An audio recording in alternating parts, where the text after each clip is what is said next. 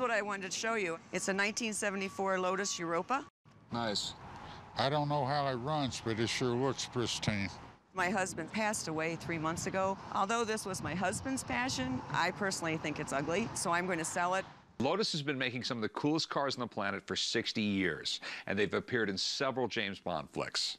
And back in the 60s and 70s, they dominated Formula One racing. I mean, it's got a fiberglass body, a lightweight steel frame, mid-engine. I bet it's just super fast. So how much did you want for it? $20,000. I'm thinking more like 12. It's just a thin collector market. Yes, but it's very pretty. A little while ago, the car was ugly. Now it's pretty. I know it's a beautiful car. It's in immaculate shape. The top dollar I'm going to get out of this thing is 15. Yeah, 13's what I can do.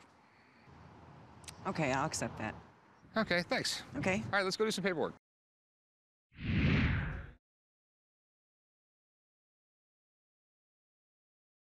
So where's the flux capacitor go in this? This one doesn't have one on it, unfortunately. I guess we're stuck then, aren't we? This is supposed to be the future. Right. This car was made famous by the Back to the Future movies. John DeLorean wanted it to be the new sports car, the car of the future. I mean, I wasn't even alive back in 1981, and I mean, this car still looks, you know, cool to today's standards. John DeLorean designed a whole lot of cars for GM and then went out on his own, and this was the first and only car he ever manufactured. Can we check out the engine real quick? Sure, no problem. DeLoreans use what's called a mid-engine, which is pretty much designed for weight distribution and also makes them handle really well. That's why you also see them in Ferraris and Lamborghinis. I mean, DeLorean really knew what he was doing. How much are you trying to get out of it, man? I'd go $30,000 for it. No, there's no way in today's market it's going to go for that much. Houses are worth a third of what they used to be. Figure cars are worth about the same. Right. I'll go up 15, and that's going to be the most I can do on it. That's going to be the final offer there. There's no way I could let this go for $15,000. I know the car is worth more money.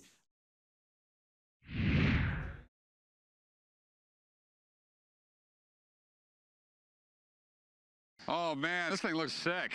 It's a replica of the one that was in the movie with Michael Keaton. Batman is one of the few superheroes with no special powers. He just uses his wits and his gadgets, and his coolest gadget by far is the Batmobile.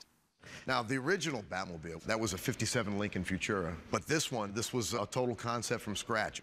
To flip this over, you're going to find somebody that really just wants it for themselves. This is a catch-22 as far as I'm concerned. There's a ton of work to be done to it, but where are you going to find another one?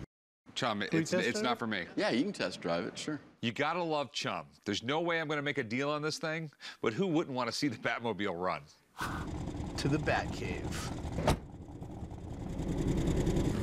This is the best day of my life.